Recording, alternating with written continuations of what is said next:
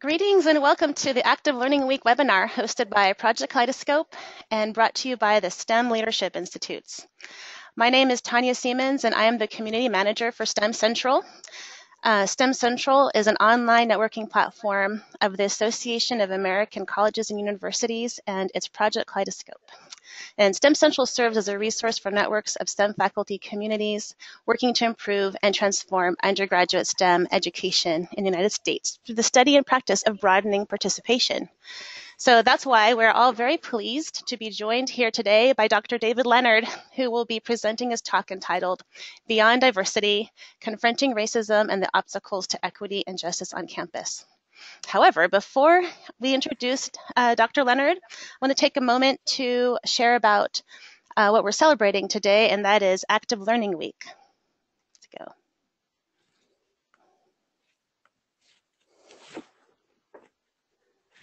Let my slide advance. There we go. Last year, the White House Office of Science and Technology Policy announced Active Learning Day as part of a nationwide effort to improve STEM higher education. Over 400 STEM faculty from 190 colleges, universities, and STEM-related professional societies joined us in taking the pledge to implement active learning strategies that are culturally responsive. For 2017, we've partnered with other STEM organizations to extend the value and impact of Active Learning Day beyond just a single day by introducing Active Learning Week. So how can you take the pledge, take part in Active Learning Week? You can go to stemcentral.net and click Take the Pledge. And taking the pledge just means to choose one or all of the following actions next week. Spend at least 10 minutes implementing a culturally responsive STEM teaching strategies that promotes active learning in your classroom. You can identify innovative ways to deepen and extend your departmental and institutional commitment to inclusive STEM higher education reform throughout the week, academic year, and beyond. Reach out to one colleague in either STEM or non-related STEM discipline and engage in a dialogue around what they can do to implement similar strategies in their classroom. Tweet or post about what you did using the hashtag Active Learning Week 2017. And if you like to make a movie or a video about what you did, we would love to showcase it on STEM Central. A 2-minute video can be really impactful. The deadline is tomorrow, so register your pledge by tomorrow, October 20th, and you can go to stemcentral.net. So happy Active Learning Week next week. And now it's my pleasure to introduce, if the slide will advance for me, Dr. David Leonard. Okay. Dr. David Leonard is a professor at Washington State University, Pullman. He is the author of Playing While White, Privilege and Power, On and Off the Field, and After Artist, the NBA and Assault on Blackness. He is also co-editor of Visual Economies of In Motion, Sport and Film, and Co-Modified and Criminalized, New Racism and African Americans in Contemporary Sports. His work has appeared in the Journal of Sports and Social Issues, Cultural Studies, Critical Methodologies, Game and Culture, as well as several anthologies. And Leonard is also a past contributor to The Undefeated, New Black Man, Feminist Wire, Huffington Post, Chronicle of Higher Education, and the Urban Cusp. So we're very honored to have you today, David. Thank you so much for joining us, and I'm going to go ahead and stop sharing my screen and pass the baton over to you. Thank you, Tanya. Thank you for that generous and wonderful introduction. And thank you and Kelly Mack and everyone at Project Kaleidoscope for having me. And hopefully everyone can see the screen now. Let's see. Yes. Yep, we can see it. And thank you, everyone, for joining us. It's very exciting to see over 120, I think 122 to be exact, people joining this webinar. It's really actually inspiring and points to not only the investment in issues of equity and justice on our campuses and in the broader community, but the stakes. So before I start, I wanted to make note that we want this to be as interactive as possible while we have a very short amount of time, and clearly a lot to talk about. We do want to make this interactive, so please type questions in the comment box as we're going, and we will try and get to them, as well as leave time at the end for questions and answers. And if we run out of time, we will certainly, with respect to questions, I will be following up after the webinar.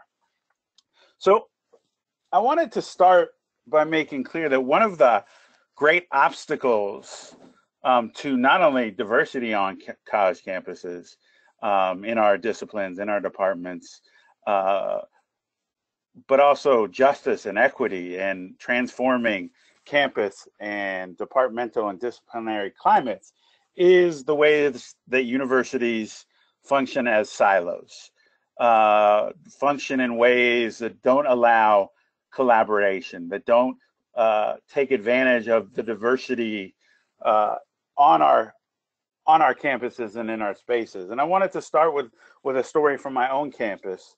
Several years back, I had written several pieces online for various publications about issues of race and racism and university culture.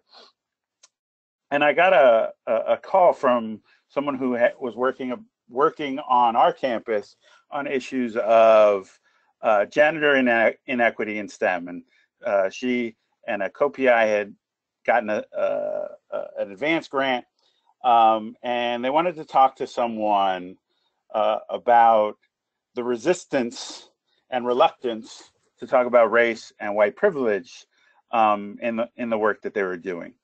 And it led to really fruitful conversations and the further development of this work. But what was striking in our conversations was how she came to me. Her co-PI was at a university in North Carolina, who had read my work on one of the blogs that I had published on, and suggested me.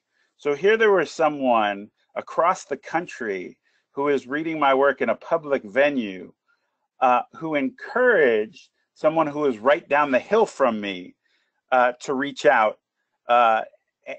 And not only did she not know about me, I didn't know about the work that she was doing. And this speaks to the ways that university cultures exist in these silos that limit conversations across disciplines, that limit the power and potential in diversity. So in recent years, we've seen protests across the country waged by Black students, by students of color, and their accomplices and allies, protesting issues of racism, of inequality on college campuses. This has happened online and on campuses. And I think it's important because to start here, because so often we talk about the changes that are taking place, albeit gradual and albeit uneven, and lose sight of who is fostering that change. And that change is happening through the demands and the organizing and work of students. In response to these protests, university administrators who have often been resistant to change throughout the history of higher education in this country, and who often hide behind the politics of free speech, have latched onto certain trends beyond the impulse to hire vice presidents and others in administration. There's been an embrace of discourses of diversity and quote unquote cultural competency. And a quick word on diversity. It must be a starting point rather than an end goal. Diversity initiatives must come alongside of efforts to transform campus climate and institutional arrangements.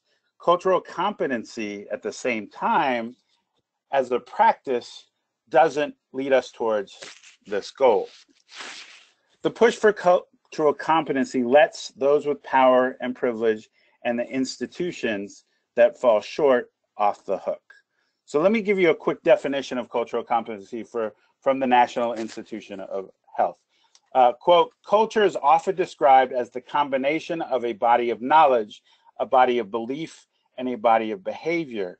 It involves a number of elements, including personal identification, language, thoughts, communications, actions, customs, beliefs, values, and institutions that are specific to ethnic, racial, religious, geographic, or social groups. For the provider of health information or healthcare, these elements influence beliefs and belief systems surrounding health, healing, wellness, illness, disease, and delivery of health services. The concept of cultural competency has a positive effect on patient care delivery by enabling providers to deliver services that are respectful and responsive to the health beliefs, practices, and cultural and linguistic needs of diverse patients. It is crucial that we move beyond models of cultural competency, diversity training, and multiculturalism to deal with institutional racism. As you should have heard with that definition of cultural competency, it didn't reflect on inequalities. It didn't reflect on history. It didn't reflect on institutional racism. According to Abrams and Moho, quote, an overarching critique of the cultural competence framework is that it does not reach far enough for addressing systemic and institutional oppressions. Similarly, Raznek and Jeffrey contend that the fundamental problem of approaching racism in the cultural sensitivity framework is the leveling of oppressions, which instructors and students might find more comfortable and fair because it avoids a hierarchy of oppressions, but it leaves unquestioned the racialized values and beliefs that derive our fundamental social institutions. So it lets us as individuals and institutions off the hook for looking at how our policies, how our cultures, how our institutional arrangements perpetuate those inequalities. It focuses on transforming the cultural responses to a perceived difference. So there are ample criticisms of cultural competency, but let me just focus on a few. One, it focuses on the individual. Change becomes about individual change, about learning how to deal with quote unquote difference in new ways. It imagines the other. So in not only imagining those who don't fit the dominant narrative and the dominant stereotypes of who is the norm, it imagines the other. In this regard, cultural competency normalizes whiteness, it normalizes masculinity, heterosexuality, Americanness. The goal is to understand and how to interact better with quote unquote the other. It equalizes oppressions. It sees difference through culture rather than history, inequalities, and various levels of privilege. It also encourages a passive approach. One, to be competent, and I guess we should always question, like, why is competence a goal? In an era of assessment that many of us might have critiques of, competence isn't even the goal of assessment. Mastery is the goal. Yet we have an entire field and approach that is increasingly central to universities' responses to racism on campus, where the goal is competence. It also presumes a fixed identity, as if I did X and now I am competent. Some places even give you certificates that authenticate that level of competency, which always makes me ask not only about this, but also the notions of allies. If someone does something wrong, if someone falls short, do they lose the certificate? Is there an effort to revoke that stamp of approval? But more than that, what we need to begin to talk about is not cultural competence and not being not racist, but being anti-racist, being anti-sexist, of enacting identities and policies that actively engage in transforming and challenging racism and inequities on our campus. And this requires looking at institutional arrangements. This requires looking at inequities, looking at policies. And I think that's really important and where cultural competency falls short. The other ways that it falls short is it allows us to look elsewhere as opposed to ourselves.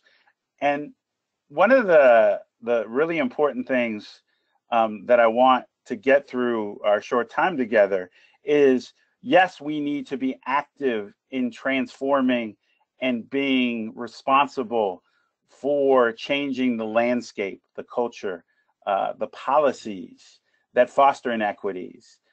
We need to be responsible for those institutional shifts.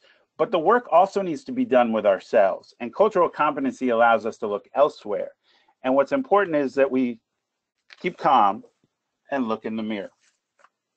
To confront injustice, to confront racism, to confront inequality requires looking in the mirror for not only what we can do as individuals, but how those with historically and systemically produced privilege can be allies and accomplices towards change.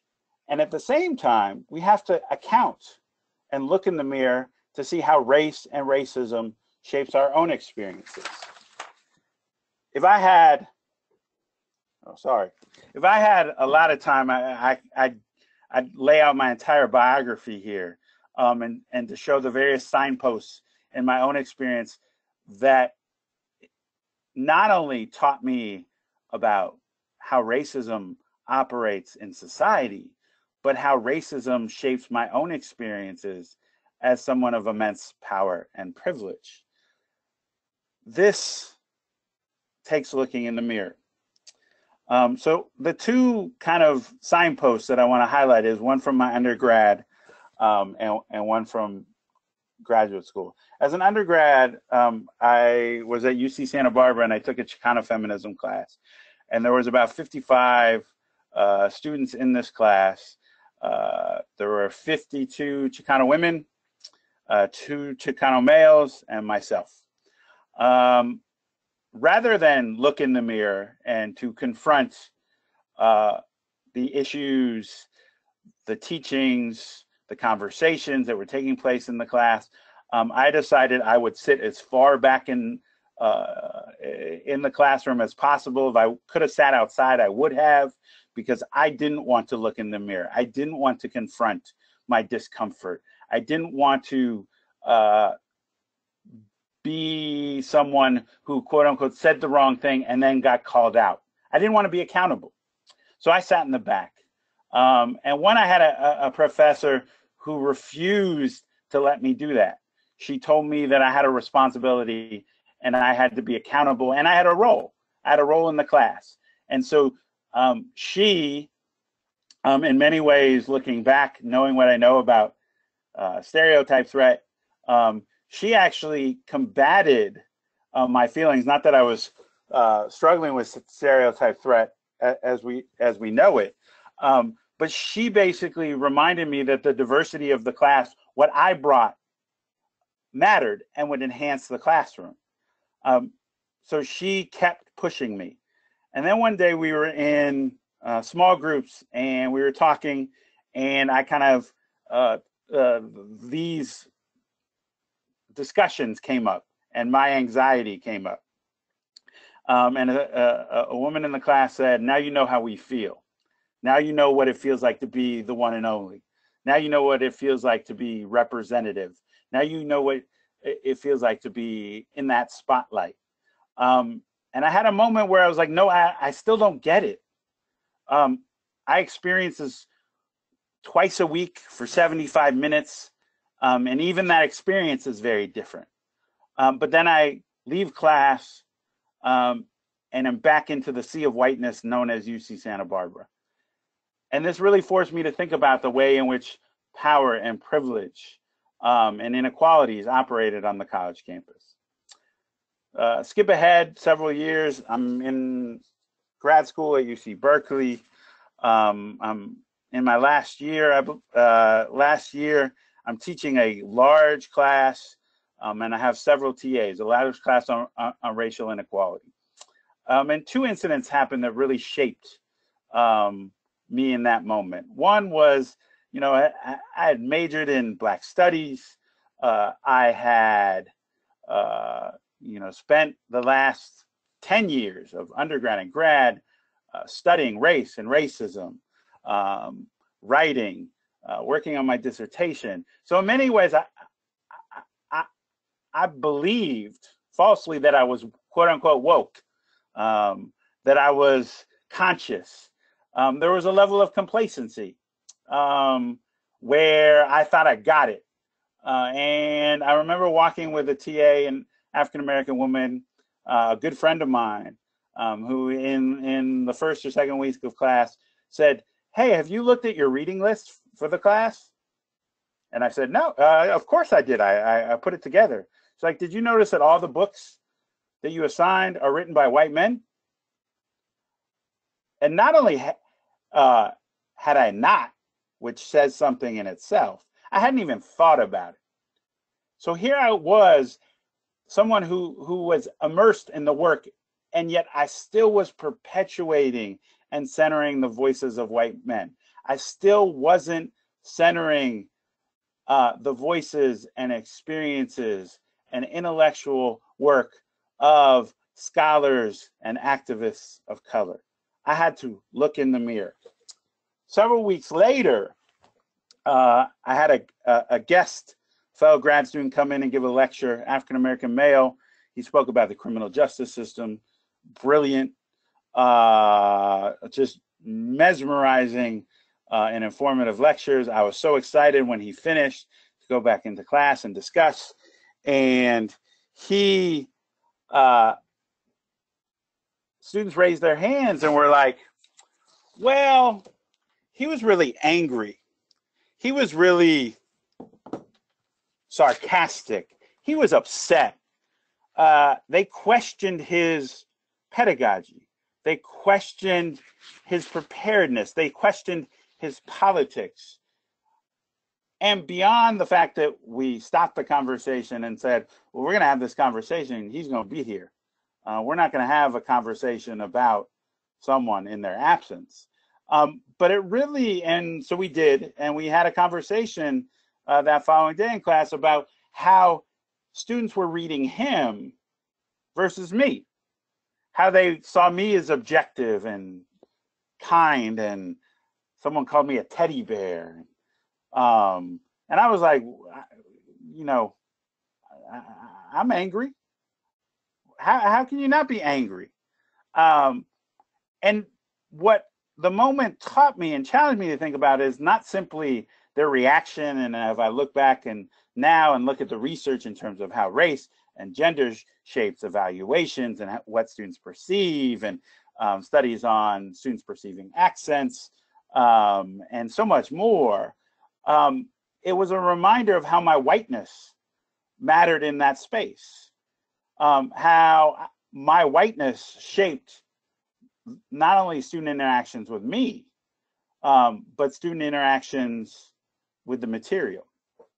So when I think back on this, it's really striking, and it's something I continue to think about in terms of how can I navigate this, and how do I use that power and privilege in empowering ways.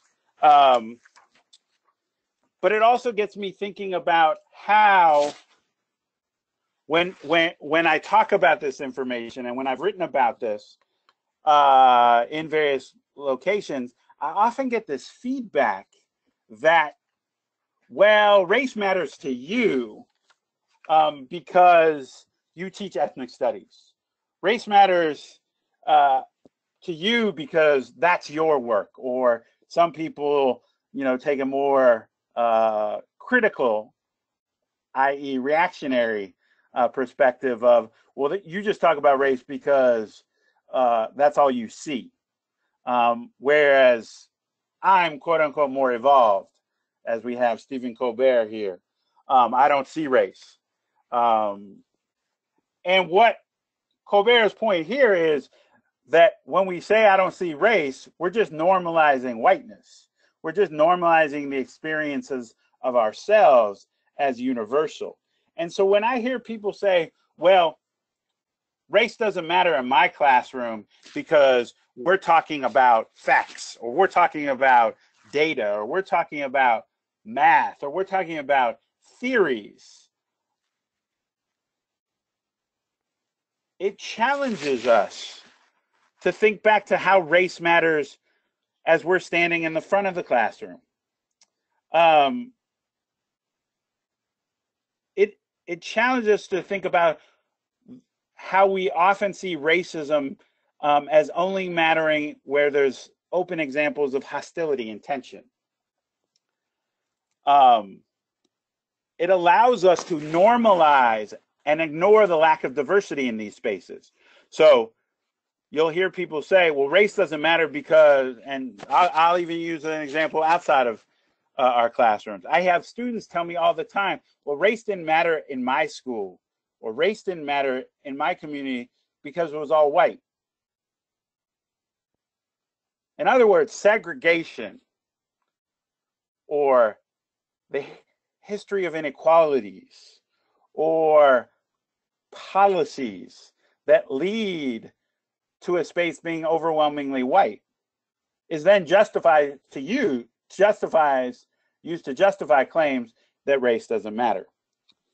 At the same time, the I don't see race, or race doesn't matter in the STEM classroom, or race doesn't matter in the absence of hostility, erases the way that power and privilege operate in these spaces. It ignores history, the way that race has been central throughout the history of this country as it relates to science, the way that race and racism has gained legitimacy and been justified through quote unquote science. So that the idea that the classrooms that are based in facts or the scientific method are not political and are not spaces where race and racism exist erases this history. According to Sophia Noble, to be educated is to see these things in more complex ways. Things that were previously simple are not so easy to explain anymore. We've metaphorically moved from simple addition to calculus in the study of social sciences. Yet I am doubtful that my counterparts in the math department have to employ the same kind of pedagogical strategies and emotional work we do as Black women, faculty in the social sciences and humanities, to have students comprehend it, the research, and accept it as from legitimate experts. So there in itself, as she points out, race matters in terms of how students view these conversations, how students, what they challenge and what they accept. Race and racism has everything to do with our classrooms. These classrooms are a window into a broader social reality, and race and racism are anchors in society. So it shapes our classrooms, our hiring, our tenure and promotion policies. It shapes the experience of students. You know, when students talk about whether it be feelings of imposter syndrome, or if we look at research about stereotype threat, whether we, you know, the experiences of what it means to not have a Black faculty member in STEM through an entire career, what it means to be the one and only, and then individuals say, well, race doesn't matter here, denies and ignores their experience. It sends a dangerous message, not only to about their experience in the classroom, but how issues, whether it be Charlottesville or Charleston or Ferguson, to other college, what's going on other college campuses, shapes their own experiences. To presume that the racism they experienced on Saturday night when going to a party doesn't matter in the classroom doesn't account for the ways that racism will affect the classroom, will affect them as individuals. So just to be clear, you know, we can, and you know, we can look at all sorts of different ways that race and racism shapes all of our classrooms, from who we are as professors and how we're read, to things, as I just mentioned, like stereotype threat, and imposter syndrome, to even K through 12 education. You know, when we look at data on inequalities in terms of classrooms and resources, you know, if we look at studies that found that 50% of Native American youth and Native Alaskan youth don't have access to fundamental science and math classes, we see how race matters. And so to ignore that, even if it's not in our classroom, in this context of inequalities of resources, is to ignore the ways that race and racism shapes those classrooms. And so we need to think about how inequalities manifest in a myriad of ways. And this gets us to think about the difference between equity and equality. Just a note on these examples, I'm sure some people have seen these examples on the left, or maybe a similar one. There's one that is often shown based or similar to the one at the top of equality and equity, that shows three individuals like the ones on the top trying to watch the baseball game, and the equality one, everyone has the three boxes that they're standing on, whereas the equity one recognizes the differences and responds to them. This person who modified it added reality to note those many advantages, those privileges, those sources of power that are stacked one after the other throughout life, whether it be the number of AP classes at your school, the types of teachers in schools, access to tutoring, having role models in the classroom, and so on and so forth. But I wanted to note the bottom one, because I think it's a far better image. And before I speak on it, I think the fact that this one image that's widely circulated has been modified and challenged and has led to conversations that has advanced the discussions of equality and equity speaks to the value of diversity. Here you have online that people have circulated these images, and people have questioned them and challenged them and reimagined them. And the one at the bottom, rather than having three different individuals of different heights, which gives the impression that the issue is the people's heights rather than the different opportunities and the stigmas and the inequalities that are attached onto those bodies. The one on the bottom has three bodies that are the same, and three boxes that are the same on the left side. But what is different is the size of the fence and the ground. And in reading the description by the person who did this, they said that the fence represents history, and that history leads to different obstacles for different individuals, and that the ground represents persistent inequality that furthers the differential access, the differential ability to participate on the field, and that equity is recognizing both that history and that inequality. It's recognizing the digital divide. It's recognizing the way that stereotype threat shapes our classrooms. It's recognizing the various obstacles, not only the various obstacles that we can see on the right side, but the ways that some of our pathways are clear. But you can see with both of, well, all three of these examples, a way to push back beyond the I don't see race or I don't see gender framework, because those frameworks perpetuate inequality. Even the presumption of equality, of treating all students the same way, of not accounting for those inequalities, perpetuates inequality. And this is why there has to be a level of consciousness towards equity. And so I wanted to finish off with two quick examples. And this is one of the challenges of a webinar, because normally we would do this together. But two quick examples that you could do even in your classrooms. While I do it in my classroom, talking about race and racism and equity and equality, I could even imagine this in a classroom, talking about various themes in STEM, talking about science education, talking about the digital divide.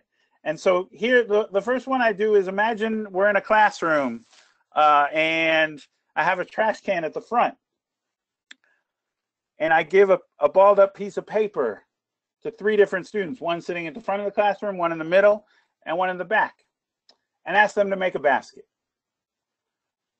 Clearly, that student in the front has a clear advantage. They have power and privilege, where their ability to make that basket could be done with ease. Now, in many ways, the trash can exercise both represents inequality, represents power and privilege, represents the daily consequences, whether we're talking about stereotype threat or microaggressions, to those structural arrangements. It mirrors that. It represents that. But it doesn't, because it's so obvious. It's so clear that that person sitting at the front has an advantage. So imagine that not only we're doing the person in the front and the middle and the back making a basket, but imagine that everyone is sent out of the room, and including the 3 participants, and they come in one at a time and get to throw from the front, middle, and back. And therefore, they don't see that clear advantage that they have, or the clear disadvantage, or the inequality. So when we talk about the fact that white kids are more likely to have broadband at home, and most likely to have access to computers, well, that's an advantage that helps not only with STEM, but overall education. But it's something that isn't even seen, isn't even reflected on. And in order to foster equity, we must recognize those differences. We must recognize the way in which me as a white man, my evaluations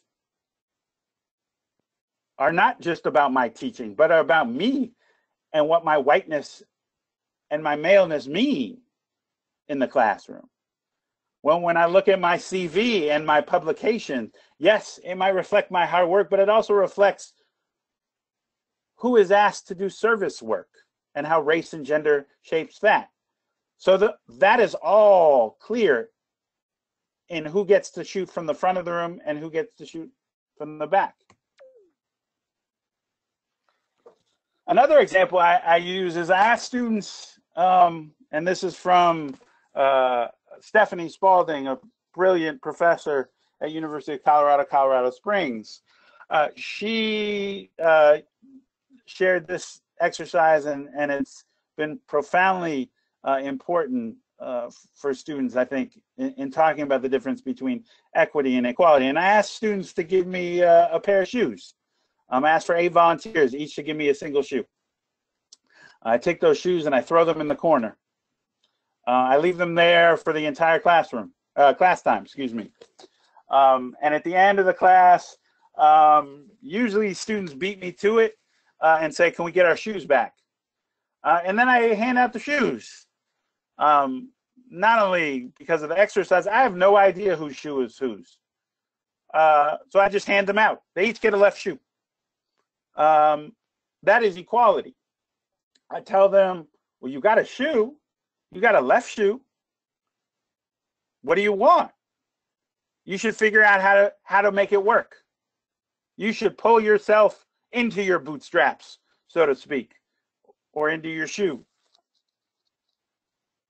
And in many ways, it maps how we approach race and racism on the college campus of, well, we were going to treat everyone the same. When treating everyone the same, we're treating everyone unequally. We're replicating and mapping those inequities, both historic and on our own campuses, into daily practice. That we're not accounting for the different needs, the different shoe sizes, the different future plans. You know, imagine a student who's like, you know, I take that shoe, but I'm about to go work out, or I'm about to go to work. And if I don't have the proper shoes, I might get in trouble. Or I'm about to go into my lab. And if I have open-toe shoes, that's dangerous. These are all the different ways that we can think about shoes as a window into this difference between equality and equity. And when we think about it, these are the questions that we need to talk about in our own departments. You know, when we're talking about hiring, do we account for those differential demands of service as it relates to race and gender? Do we account for the differences, the way that race and gender shapes teaching evaluations? These are all things that should be part of conversations about hiring, about tenure and promotion. And so that when we talk about diversity as a goal, it has these sorts of discussions have to be part of our larger initiatives.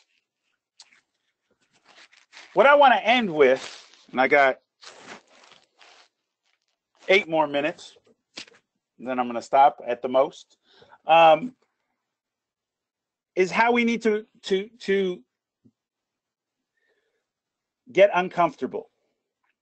One of the dangers in recent focus on implicit bias is how it normalizes bias, how it normalizes bias in all of us, and does so in a way that dehistoricizes it.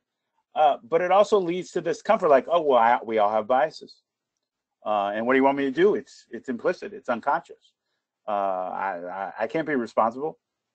And we have to become both comfortable with this discussion about implicit bias, but also uncomfortable. We have to be uncomfortable with our biases. And I fear that the way we talk about implicit bias leads to a level of comfort. And we have to be uncomfortable in ways that leads us towards transformation. We need to get uncomfortable with the idea that race matters in some locations and not others. That it matters for some of us, that it's the responsibility for some of us and not others. Those of us with power and privilege need to take on that responsibility. We need to take on that responsibility as allies and accomplices. We need to become uncomfortable with the resistance from administrators, faculty, and students who claim there's a time and a place for discussions of race. To be blunt, there's a time and a place, and it's right now, as well as tomorrow and the day after that.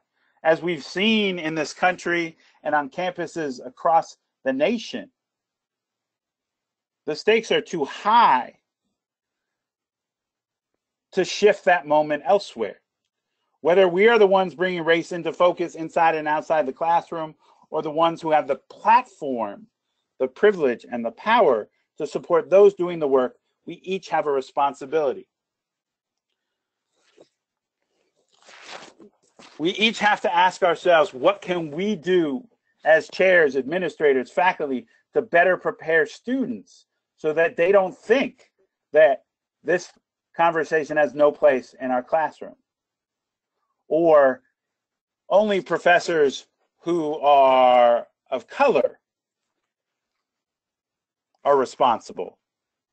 Only they are carrying out these conversations. I want us to think about, what does that message send to our students in terms of who and where this conversation needs to take place?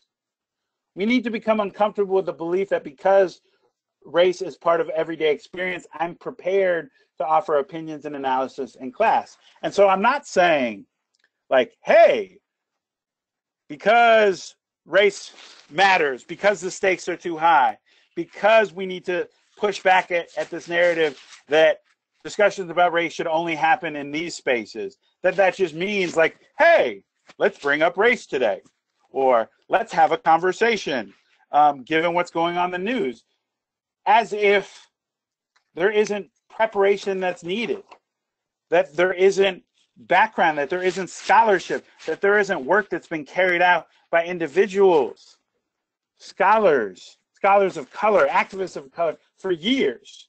There are people who are doing the work and doing this difficult work, and so we need to amplify those voices. To do the work successfully requires putting in the work each and every day. I mean, I deal with gravity each and every day. I don't find myself to be an expert on physics. Do that work and engage those who are fostering equity and justice in our fields and beyond. We need to get uncomfortable with the narrative of post-raciality and colorblindness as guiding principles. We need to get uncomfortable with the idea that diversity is the goal and cultural competency is our means to get there. We need to get uncomfortable with our collective complacency rooted in privilege, rooted in the idea that racism matters for someone else. We need to get comfortable in mandating that diversity is a starting point, as I said, and not a goal. We need to push beyond brochures and pie chart diversity to think about inclusion and justice, to clean away the obstacles, the microaggressions, the structural inequalities to diversity and justice.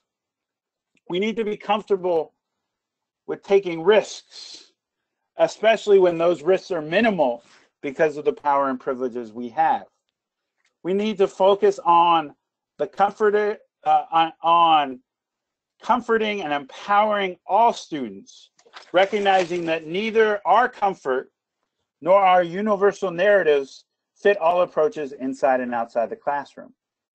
We need to be uncomfortable with claims that race has nothing to do with the classroom or certain disciplines, given stereotype threat, given the ways that imposter syndrome shapes experience of students of color, first-generation students, women, and other marginalized students. We need to be uncomfortable given those structural inequalities, whether we're talking about hiring, tenure and promotion, or countless other examples. We need to become comfortable with talking, or with not just talking, but listening. So often, institutions and the individuals that make up talk rather than listen. Listen to our students. Listen to faculty of color. Listen to those who are experiencing marginalization and disempowerment each and every day. And we need to take advantage of those spaces and places doing the work. I'm going to come back to,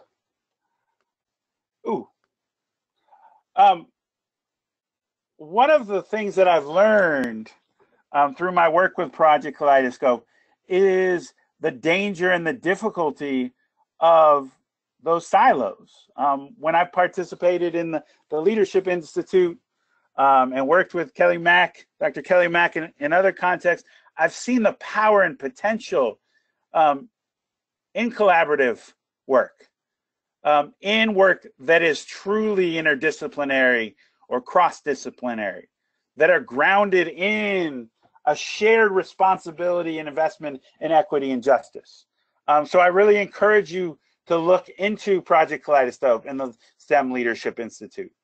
I encourage you to look on your own campuses to see what sort of work is being done in other departments that can enhance your classroom experience, your departments, and the work that you're trying to do, that enhances the experiences of your students. And the STEM Leadership Institute offers an experience and collaboration and networks that can help that process both inside and outside of your own campus. And then lastly, to think about ways to integrate these pedagogies, these questions, these activities into your own classrooms, to challenge how we are teaching about equity, to challenge how we are thinking about justice. That our classrooms can be really powerful places to do that. So I thank you for spending a little bit of time with us, and I think we have some time for a few questions, and then again I will certainly answer questions beyond that. So let's open it up. All right, thank you so much, David. Very interesting, inspiring for me. So maybe if it's okay with people, we can stay a few minutes after the top of the hour to address more questions, but also to let you know that we will address your questions offline afterwards. So we will, David will address your question. Yes, and I will try and be unacademic at the moment and not give 9-minute answers for each question, although I might want to. Okay, I'm sure many know the occupational hazard in that regard. So the next question is from Lisette Torres Gerald, and I apologize for butchering anyone's name. How do you feel about your privilege as a white man invited to speak about diversity in STEM when there are many colleagues of color doing this work? I think it's an important question, and it's something I think about and reflect on often, and I don't have, it's something I have to account for, and it's something that I know we talk about and make sure as an individual that I also amplify not only when I'm speaking, but also step aside in important moments, that I don't stand on the stage in every instance.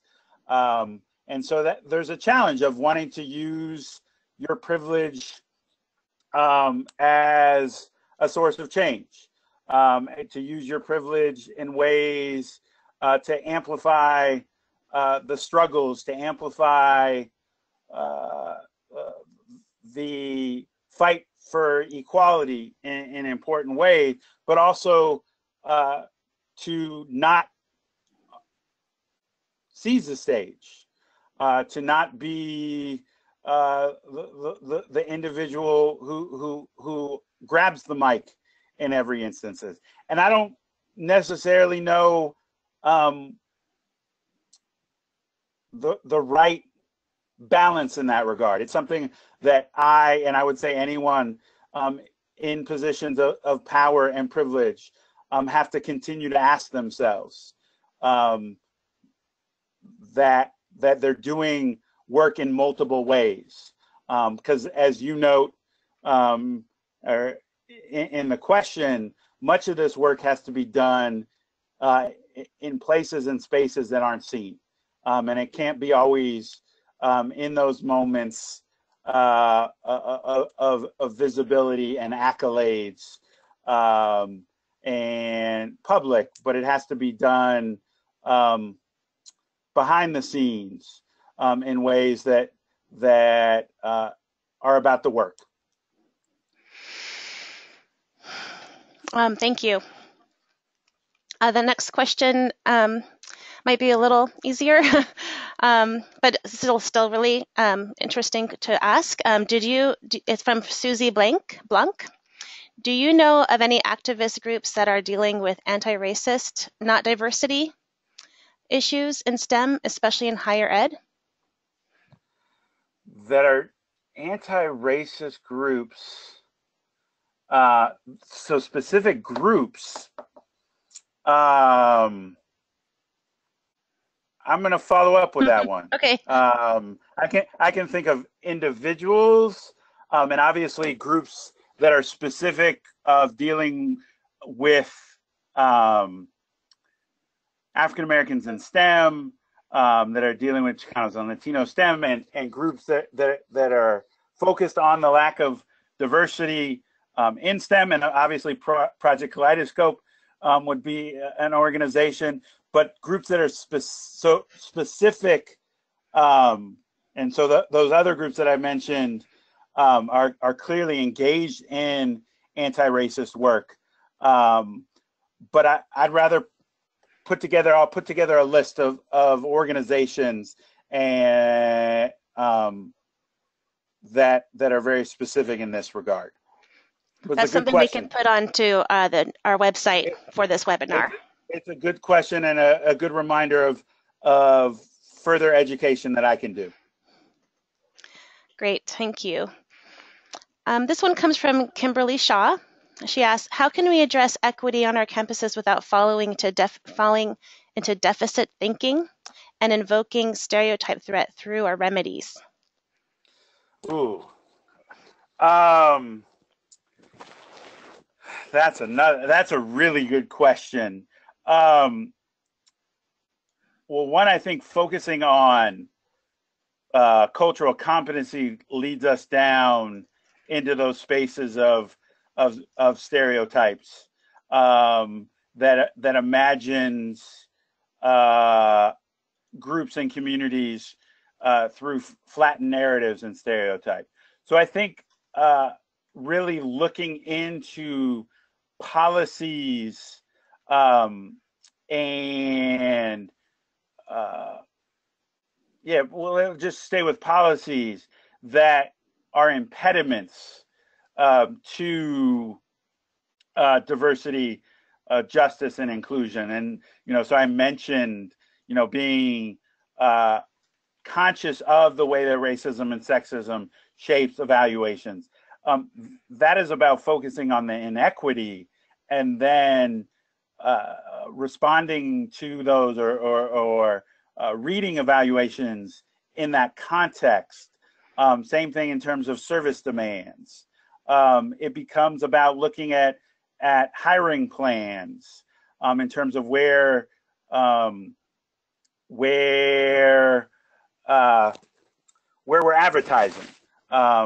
It becomes about administrators demanding that not only departments in their hiring plans account for a diversity plan, but have clear action items in terms of what are we going to do to address the absence of diversity in our department, and to get beyond the applicants weren't there that we often hear.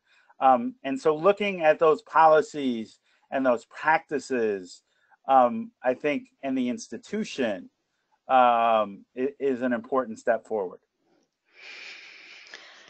Thank you. I'm just the repeater of questions here, so thank you for that. And I'm going to just do my best to read these questions from people as they come in.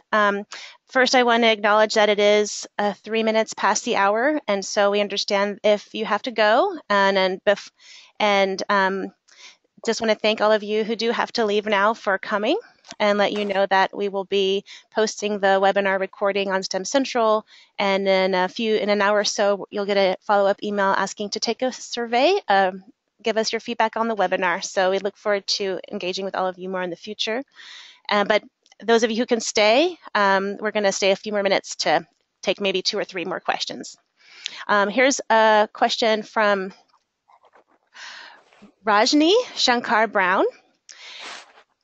In addition to intersection of racism and sexism, I think it is vital we talk about classism. In the activities you described earlier, do you discuss equity from an intersectional perspective, and how? It is interesting that both the trash can and shoe example community, it is interesting that both the trash can and shoe example community used in equity discussions favor physical privilege and also speak to ableism. Are there any activities you use or recommend that focus specifically on intersectionality? Well, one, thank you. Those are really good, good examples or good ways that we can further the discussion, both of ableism as well as class, and to use those moments to talk about access. There's another example I have, and clearly, when I'm using these examples, these are part of a larger discussion of racism over 15 weeks, in which we talk about the way in which class and gender and sexuality and nationality and able-bodiedness fit into these discussions in connective ways, but also in intersectional ways. One example I do, and many people have seen this, is the privilege walk. And I have a class that ranges from 125 to 225 students. So obviously doing a privilege walk isn't possible. And clearly, so what I've developed in that class is using student response devices, where students click yes or no. And in the course of doing that exercise on privilege, I've sought examples that are very explicit in looking at intersectional, to talking about the way in which privilege operates across multiple communities. So for example,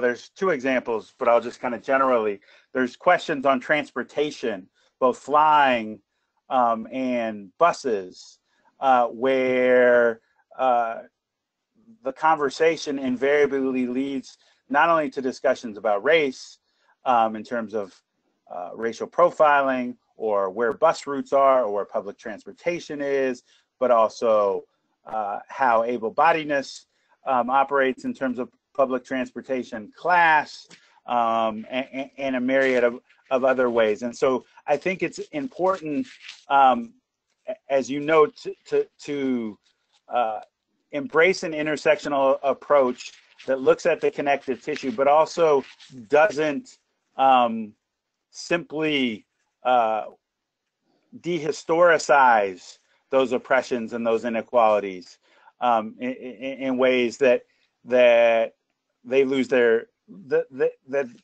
importance of the discussion loses its meaning.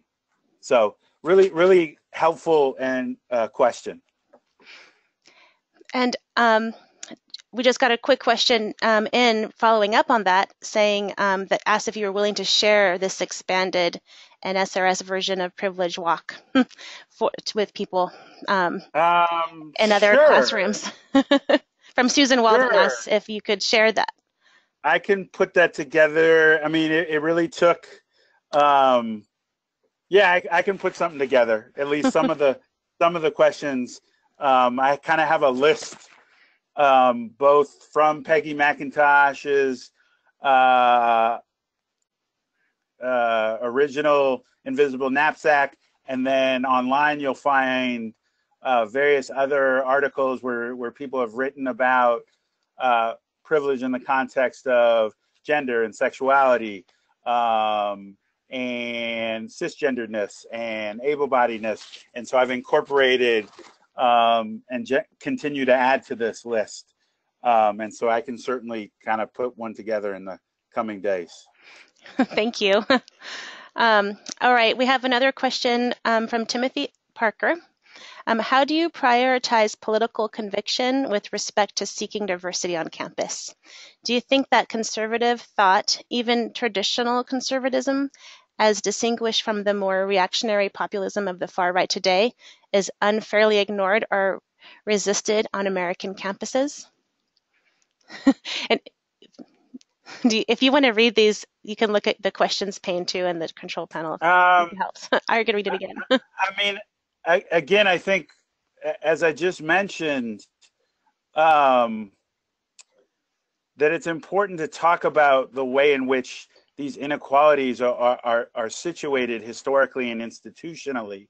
And so the idea that conservative thought is excluded when we look at the history of this nation, when we look at inequality, it's a different discussion. I also think, when we look at administration, when we look at the accountability that universities have to donors and legislatures, when we look at the lack of the lack of faculty governance, the notion that universities are bastions of progressive thought is not one that I've seen, and so I also think it's a different conversation, given the nature of racism and sexism, given the history, given the daily consequences, in terms of inequalities, and so much more.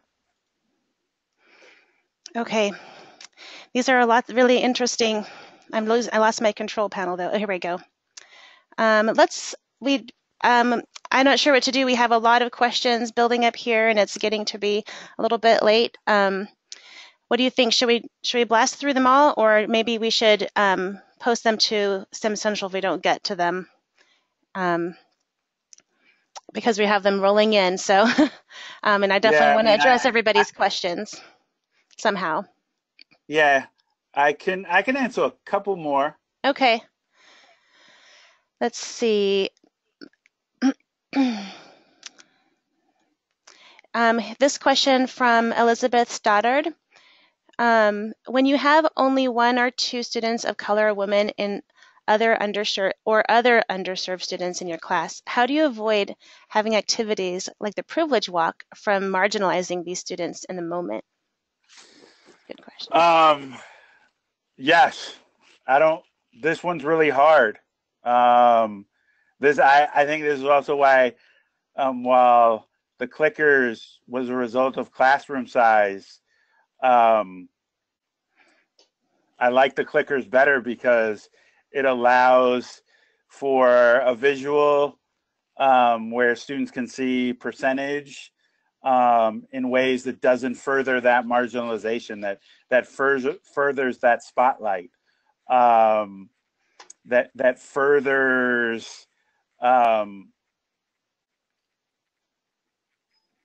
that inequality. I mean, it's something that I think we should, that we really have to think about, of even something like the privilege walk. How does, or talking about stereotypes in the classroom, how does not being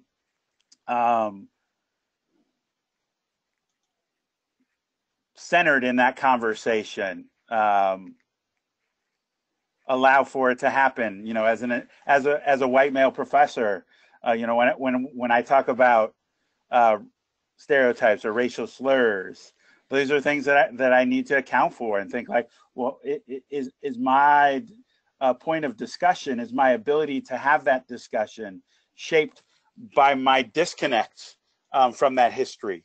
And are there other ways? And so I actually think the clickers allowed a way to have that conversation in ways that push back against that marginalization. But I think it's in a larger context, it forces us to think about beyond our intent, that our intent of, in this case, illustrating privilege can cause harm and pain, and we have to always account for that, and reflect on that and learn. If we fall on our face, if we stumble and are told like, hey, that might have been a great exercise for for that group of students, but it made me feel terrible. And we have to account for that, of who we're centering, and who's learning at whose expense. Yeah. Let's end it with this last question here from Jetta Foreman. She asks, instead of talking about cultural competency, we've been talking about the importance of cultural humility and cultural curiosity, which fits in well with this scientific habits of mind we try to inspire in our teaching. Wondering if you've heard these phrases before and what your thoughts might be on this reframing of cultural competence. Thank you. Sorry, I had a student knocking.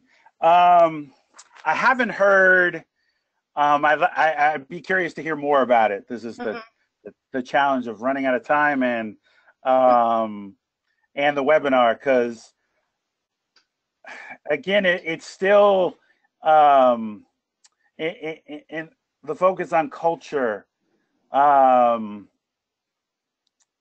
still gives me pause.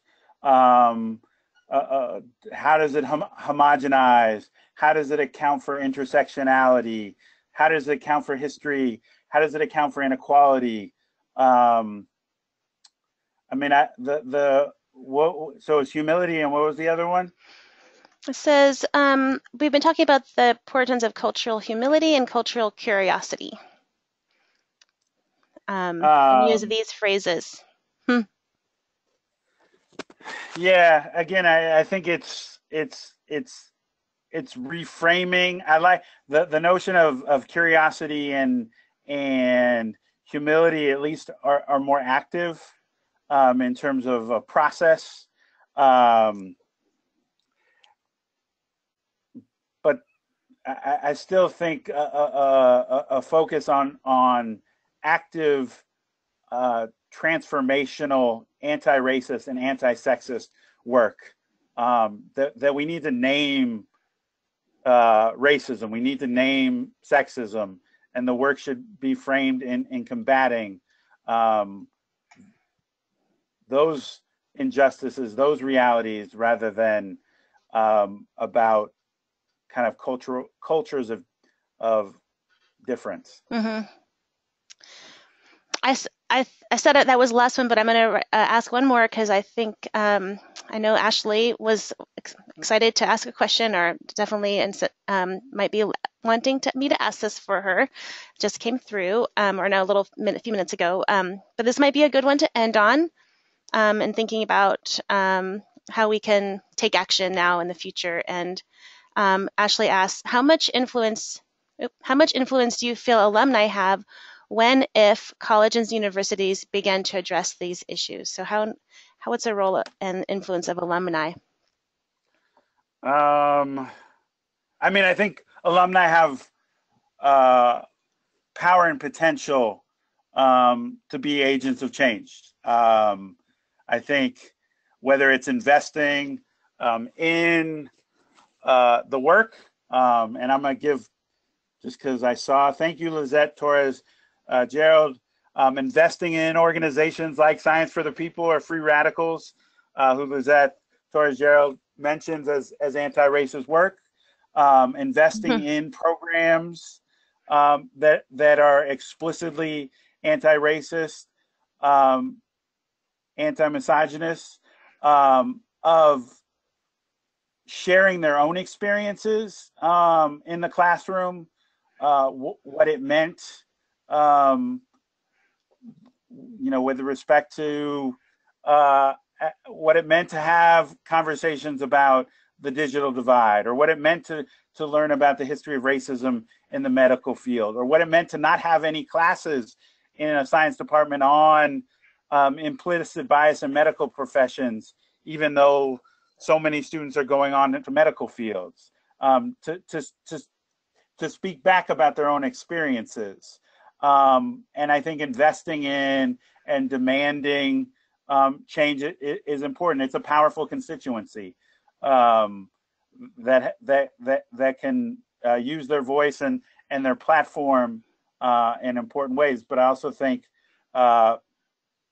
we as with faculty and administrators have work to be done, and should always look in the mirror rather than looking elsewhere. Thank you so much. It's 20 minutes past the top of the hour. I appreciate all of you who have hung on for this long past for the webinar. It's been very interesting, and by the depth of these questions coming through, it seems like it's been really stimulated lots of really good thinking. And I just want to thank you so much, David, for coming and presenting today. Can I add, just because yeah. Lizette Torres, Gerald, I'm looking at the questions, and your point about cultural humility and curiosity, I'm just going to read the comment because it's spot on, that it still centers whiteness and reminds, she says, it reminds me of the days when science collected and displayed people at World's Fairs. And I think it's a perfect description of the dangers, and it also gives us an example of how we can use the classroom to have critical conversations about the continuity of history, of looking at the history of racism in science, or racism in higher education. Stephen Wilder's book, Ebony and Ivy, really highlights, or looking at the history of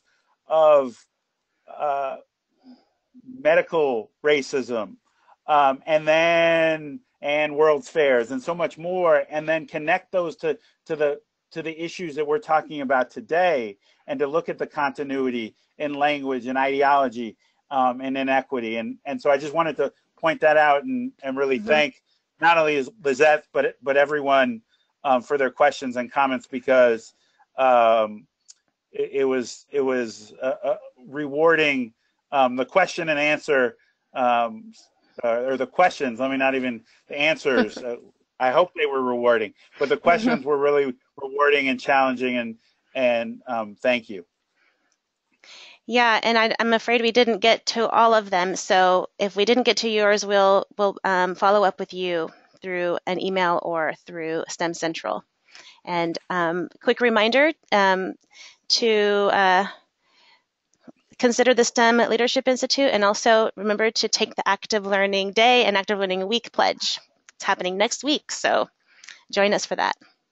And so, would you like to, any final statement? No, and if anyone, I'll put together those PDFs, and I'm going to build a list, starting with the two organizations. I'll make sure I include the two organizations that Lizette put for examples. And so if there are others that people know of, you can post them, or you can email me along with any questions at my email address is djl@wsu.edu. And again, just a reminder that this is an example of the collaboration that can happen across fields, across institutions, in really potentially profound ways. So thank you again for having me, and for engaging, and the great questions and comments. Yep, and let's keep the conversation going. So thank you so much. I'm going to go ahead and close the webinar now. So